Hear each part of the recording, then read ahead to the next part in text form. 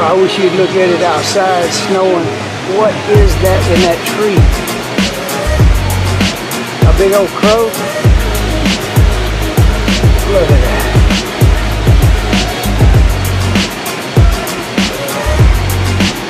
I want to show you this real quick. The wind is blowing from the north, so every now and then you can see a huge, little snow blowing. Alright. Well, I swam 1,000 meters as fast as I could. Set an all-time personal best. So I'm fixing to see how long I can stay out here in this cold weather. She don't think I can do it very long. You got your doubts about me, don't you? I'm gonna check on you every now and then. Check on me, yeah. Oh, look at the big birds. They're like crows.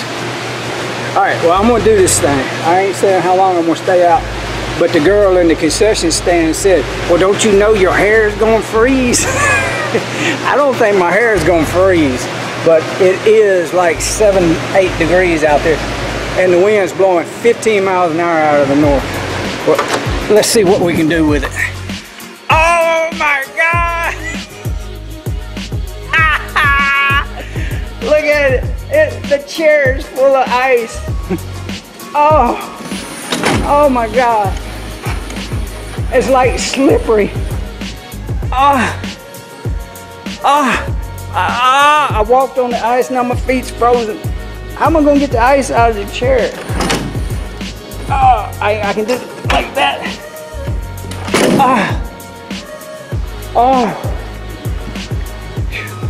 I'm already freezing. I gotta shut that door. Oh my God. People, I'm just turned the chair over and I'm freezing. I gotta get it where I can't slam my finger on it. Hang on. Damn. Son of a gun. Let me see. My feet are frozen. Hang on just a second. Let me try this. Put this on. Right. Oh no, I gotta keep that on. I gotta keep that on. Oh no, ain't no way. I thought I was gonna put my can't even talk. My feet are frozen from walking in that ice. Okay, I thought I was gonna put my towel on the back of this chair, but I tried that and it was not gonna happen. I need this towel. Now, when it's 22 degrees, I don't need a towel. But when it's 7 degrees, I'm sorry, I need a towel. Oh my God, it's cold. I feel like I'm cheating with the towel. All right, let me get my mind and my body still for a minute.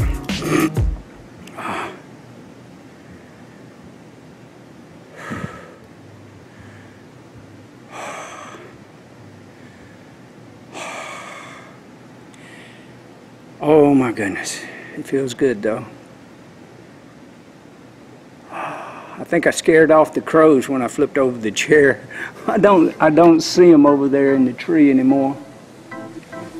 I'll show you what it looks like looking at that wind blow. Oh, at least the wind ain't blowing from the south. Because when I'm sitting here, I'm facing south. Oh, woo-wee. It is. My feet are frozen. Just that walking on that ice and this cold deck to get the chair, to flip the chair over, was a lot.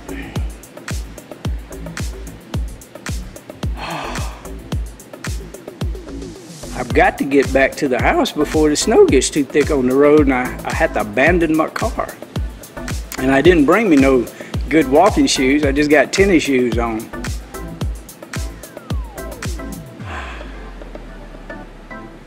All right.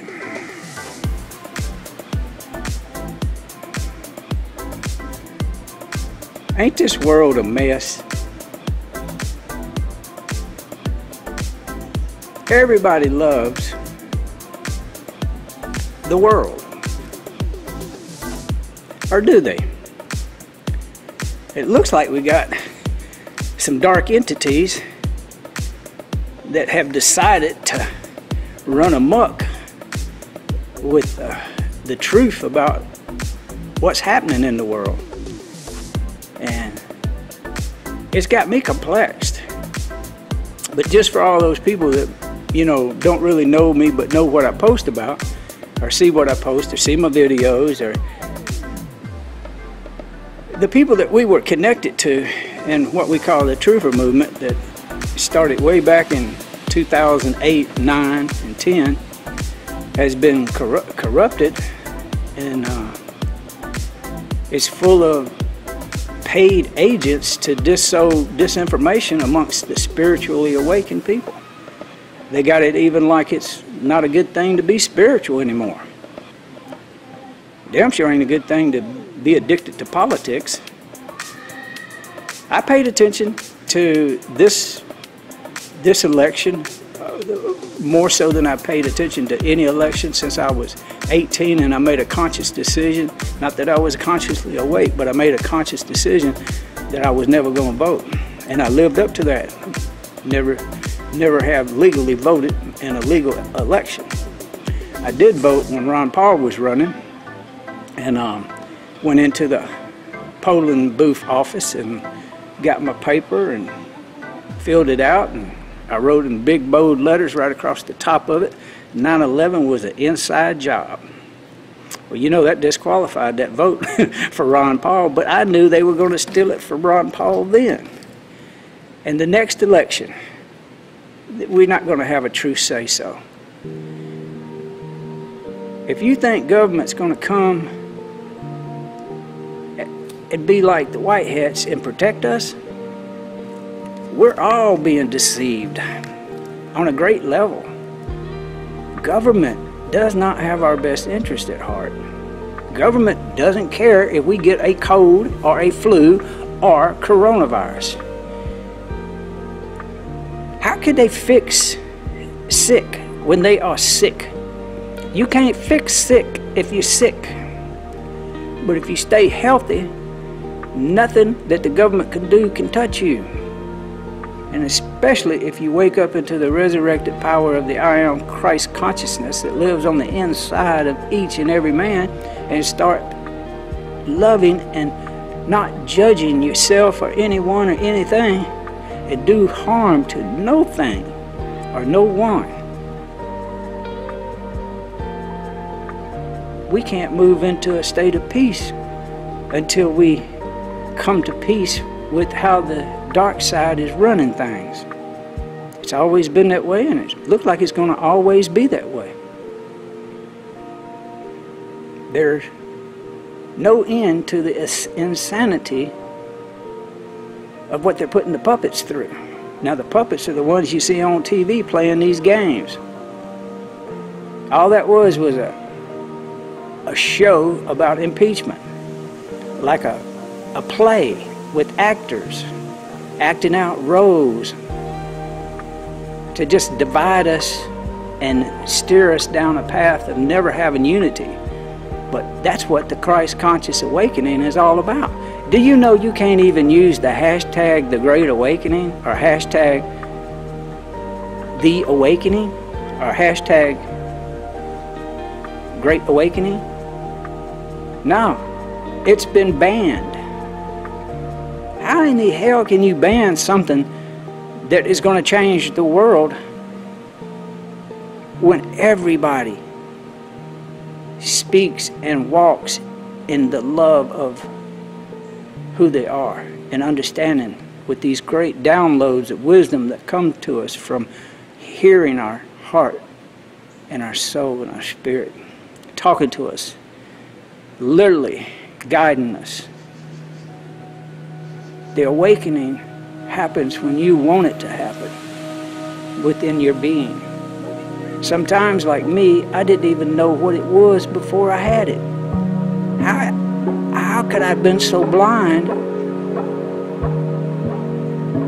But I was literally blind to what peace was and how to have my being in the now. I'm in the now, right now, in 7, 8 degree weather, freezing, because I love you. And I want to tell you something about awakening. But my toes, I'm starting to focus on my toes, and they're like frozen. Wait a minute, is this how frostbite sets in? Yeah, look at my feet. Ooh wee, look at my toes. No, I ain't gonna stay out here long enough to get frostbite, so don't y'all panic or worry about that. I'm just gonna push the limit a little bit on how long I want to be out here talking to you about these mysteries of the world. So what was I before I woke up? I was whatever the TV told me I was. I was whatever the counterculture or the culture told me that I was. I was what my mom and daddy told me I was. I was what the preacher told me I was. Just before he molested me. So I didn't know. I did not have a clue who I really was and what was really going on until August the 17th, 2003. And I was going to want to tell you in a loving way that I reached the end of me. I don't want to use the word, well, shit, might as well use it. I made a cry for help, a suicide attempt. But I called out on the name of God with the not understanding what God was or what Yeshua ben Joseph was. Jesus, you may know him as J. I know him as J. But I called out on my mother, Father God, without even understanding what I was saying. I said, I need some help. I'm at the end of my rope. I want to die. And I was given life, and abundantly, love and peace and prosperity. And over a short period of time, I was downloaded with the wisdom keys of universal knowledge. Don't make me special by saying that, and don't mean I can tell you anything that I really know. All I can tell you is what works in my life and what doesn't work in my life. I know if I can stumble across the Great Awakening, you can too. If you're in dire straits about finances and about love and religion and politics, ask Father, Mother God to reveal it to you in the way you need to know it. And for God's sakes, if you're contemplating suicide, before you do your due diligence to do that, give love a chance. Give peace a chance. Your mind needs peace and stillness. That's what I was given the very night that I cried out that I wanted to take my life.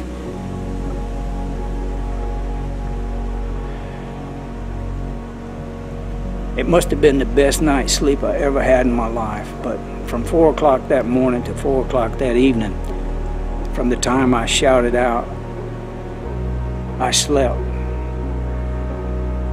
not knowing how deeply of a sleep I was for quite a while. Maybe 6 months into my awakening, I realized that I had been taken out of body and shown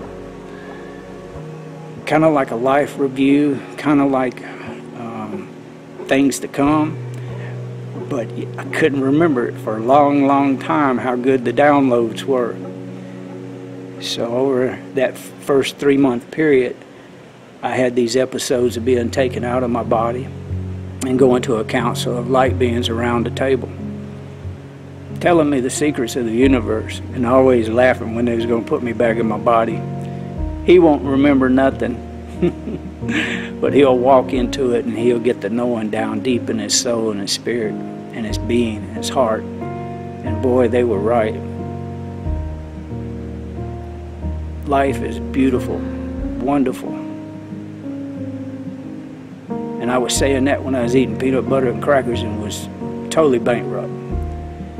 A lot of people didn't even understand how broke I was, but I was happy. Praise God, I was happy. I started understanding what life is, and I started detaching from everything that I thought I had to have to survive in life. And I realized that, man, all I need right now is this towel and this camera. I need this, what do you call this thing I'm sitting on? I'm getting tickled now. I'd be sitting on this cold ass damn deck. I wouldn't be able to stay out here that long if I was just on this naked ass deck with no towel. And this hat on my head. This hat on my head is saving the warmth in my brain probably. Oh, people.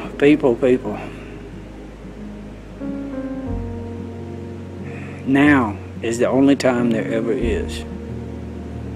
It's snowing right now. Tomorrow can either be heaven or hell. But if you live in the now for this day only, and when you lay this day down with your night's sleep, you do it knowing and speaking with the I am Christ consciousness of well-being and healing energy and restful sleep in your body, your atoms, your DNA. You will wake up revitalized every morning, knowing that it's now again. It's not tomorrow. It never will be tomorrow. And those yesterdays, they never even really happened. I don't want to go too deep on that because the wind is blowing sideways for some reason. How long I've been out here over 14 minutes from the time I started the camera. I'm going to wrap this up in a loving way and try to tell you something that I really don't understand or don't know. But there is no past and there is no future. There's only this eternal moment of now. And it means something when you speak it in the resurrected power of the I am.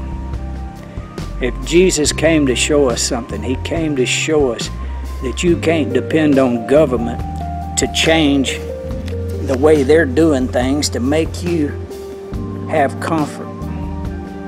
If you want comfort in love and life, you have got to change the only thing that you can change, and the only thing that the government can't take away from you, and that's your thoughts. Think about it, people. That is the only thing that we could ever change is our thoughts, the way we think. And the awakening, the great awakening that has been prophesied, it happens when you're ready for it. If you're not ready for it, you will go through this world in confusion and darkness of who's got your power. They must have my power because I'm weak. It ain't true. You got your thoughts. And with your thoughts, you can rebuild everything. You can rebuild your life. You can rebuild your body. You can rebuild your finances. Or at least the way you think about finances. I'm still struggling with poverty mentality and poverty consciousness.